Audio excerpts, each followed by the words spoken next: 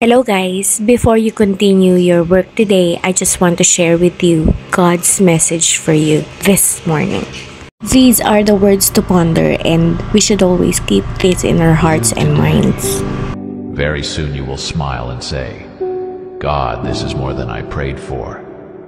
My child, all I ask from you is to stay patient and keep faith in the path I have laid out for you. Trust that I'm always with you, guiding you through every challenge and blessing you more than you can imagine. Continue to walk in gratitude and humility, and you will see the abundance of my grace unfold in your life.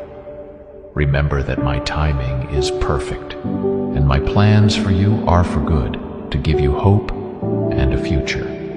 Stand firm in the knowledge that my love is unshakable, and my strength is your refuge.